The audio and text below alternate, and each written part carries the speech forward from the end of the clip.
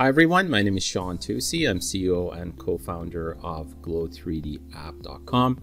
We are a startup focused on the idea of 360 product photography for online merchants.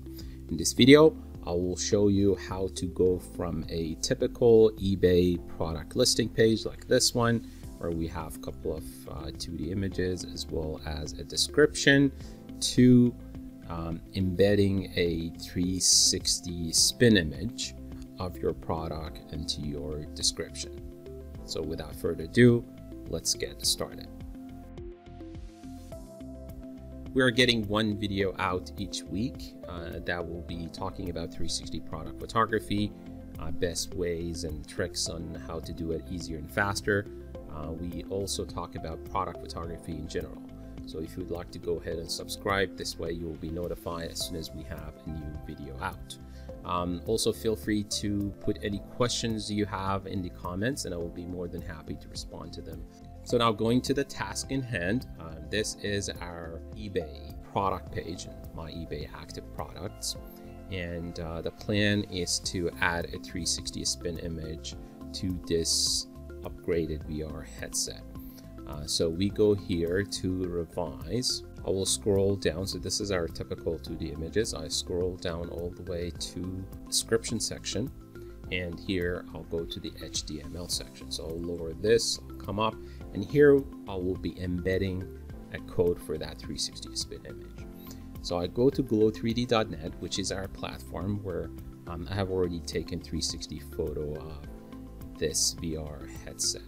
If you'd like to learn how to create 360 photos like this from different products, we will have a video pop up somewhere in this screen, most likely to the top right, where you can learn different ways of capturing 360 photo from different size products, from very small like jewelry all the way to very large size product like a car or a van. So once you created this platform, I'll come to share. And here there is an option called embed to eBay. So I'll just click that. So what it does, it saves the embed code here.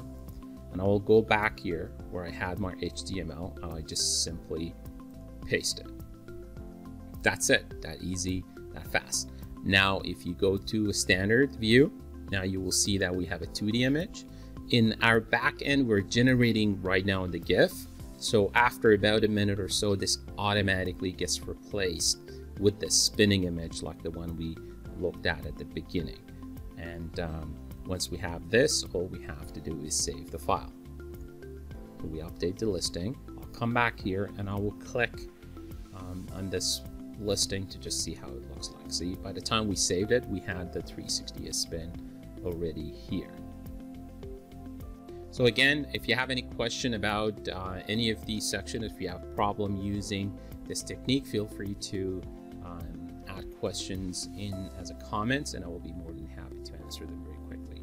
Also, feel free to subscribe to our account and to our YouTube channel, as we'll be getting new videos every week, so you can always be up to date. Thanks again for watching.